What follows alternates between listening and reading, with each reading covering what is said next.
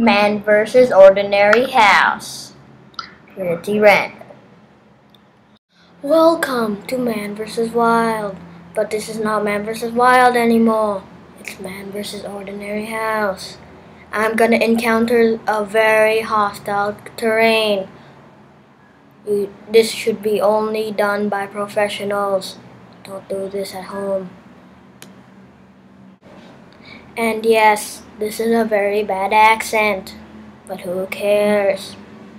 So our first task is to find water. It's very important to keep our body hydrated.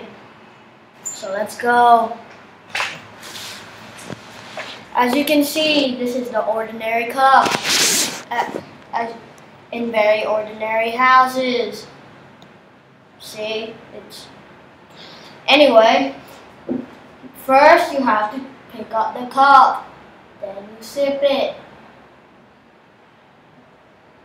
then you put it down. That's how you find your water. Our next task is to find food.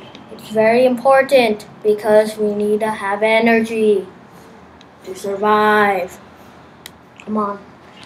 Although food doesn't grow on trees, as we all know, so I guess it does.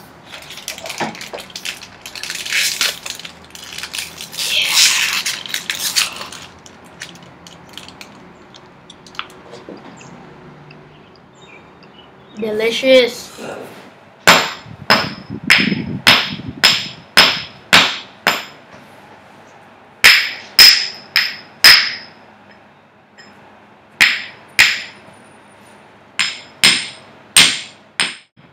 About 5 hours and 47 minutes later, I have finished my shelter. This is it.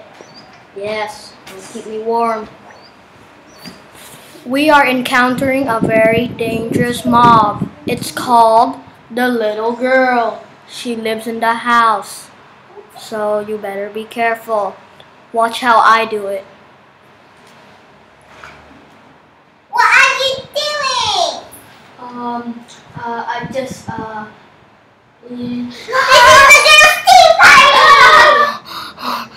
barely made it out alive. But I guess I did, since I am alive here, see? Now, we will try to find civilization. You hear that? That must be, yes it is! It's civilization! Yay! I am saved! Woo! Ta-dam, ta-dam, tam, tam, ta-dam, ta-dam, tam, tam. Bye-bye!